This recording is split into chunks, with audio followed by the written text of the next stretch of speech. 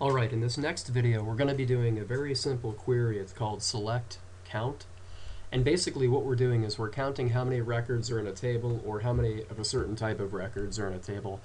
It's a very common way of querying information. Let me close this window.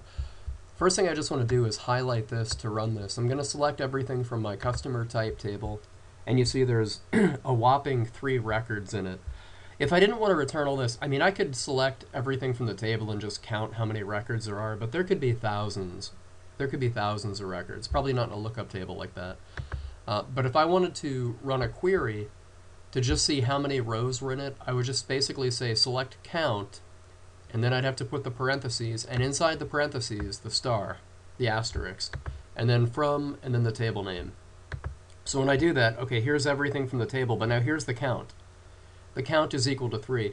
Now notice how it says no column name up here.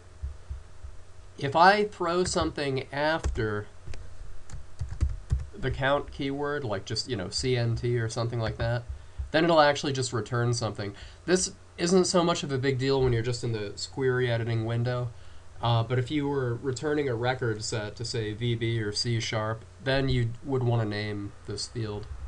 That's just a little something for you. But moving on, here's a very similar thing. I'm selecting everything from the department table, but then I'm also going to select the count.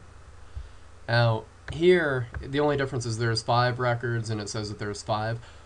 What did we do differently? Nothing. We just basically changed which table we're getting the count from.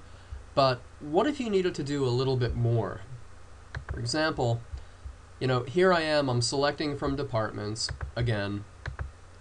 But maybe instead of just saying, select count, like we did in the last window, there's 5 entire records in this table.